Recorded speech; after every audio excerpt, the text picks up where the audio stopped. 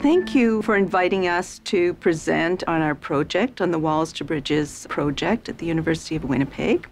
This is a project that draws on the experience of the Inside Out program in the United States. And this was started in 1997. They've had their 20th anniversary of this project and have a great deal of experience in the States. The approach focuses on co-learning, on Freirean principles, and circle pedagogy. Bell Hooks would talk of it as being embodied learning, which I think is what I would see as a central part of experiential learning. In Winnipeg, we now have 9 faculty and community workers who've been trained in the Walls to Bridges program.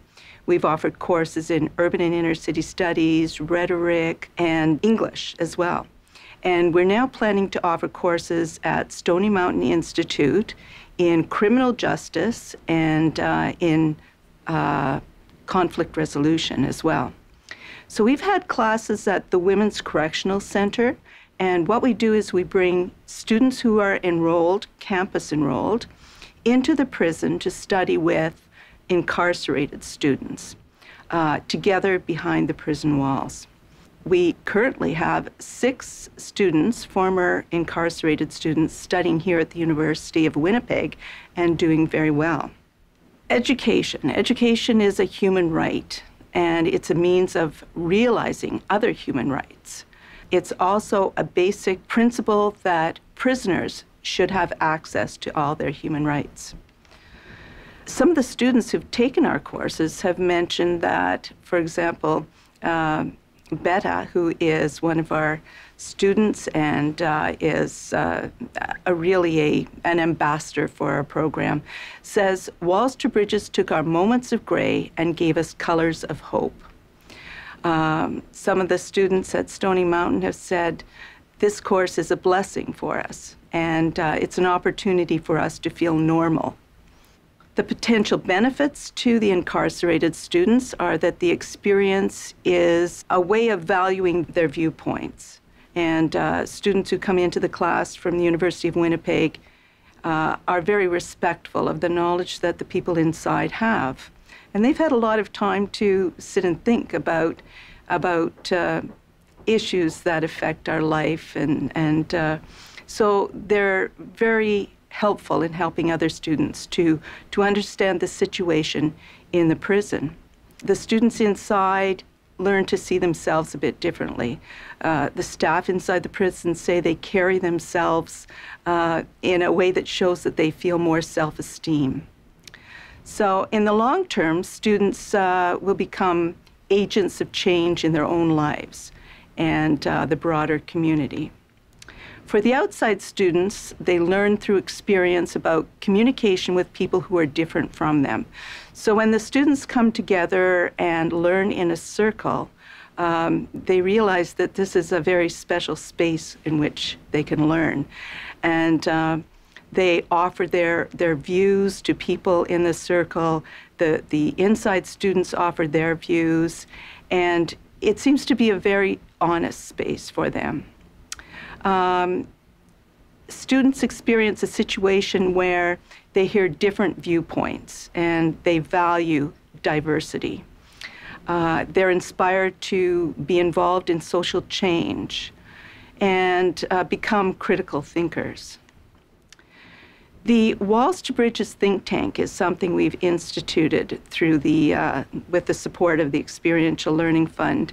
And the students who have exited prison come to the think tank, sit with other students, other instructors, and we talk about how we can help in terms of transition. So we're establishing this think tank as something that happens every month, and it's important support for the students who are getting out of prison. We also see it as something that will help us to lobby for change in corrections. And this is a very important role for the think tank. It is really significant in terms of helping people on the outside to understand what it's like in prison. And every society has to understand that. They have to understand what are the circumstances for people who are putting into prison.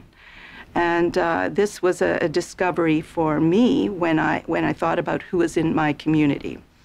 I thought, my community was all around me. I never thought very much about what it was like to be in prison or who those people were. Were they part of my community? So I now think of them as part of my community, and this really shifted my view. This is something I learned from being at the training for Walls to Bridges in the States.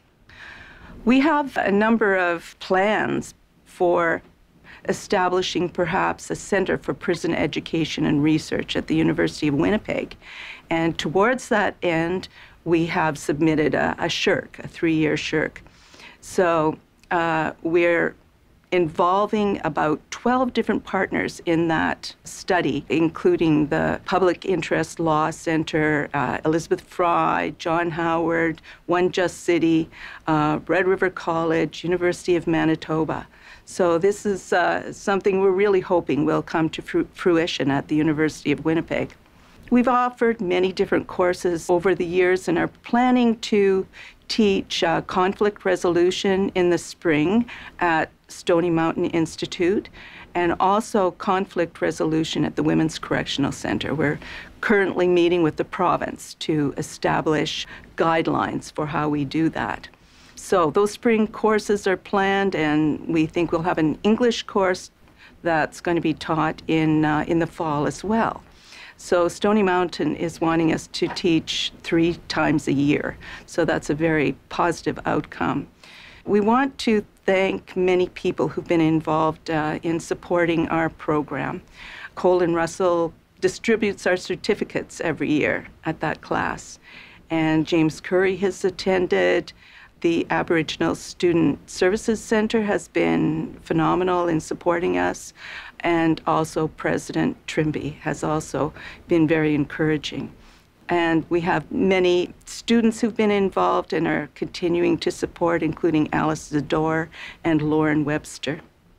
That covers the project, and you can see on the screen some of the ways of getting in touch with us, some of the people who have been participating, and also some of the publications on Inside Out and Walls to Bridges. Thanks very much for your attention.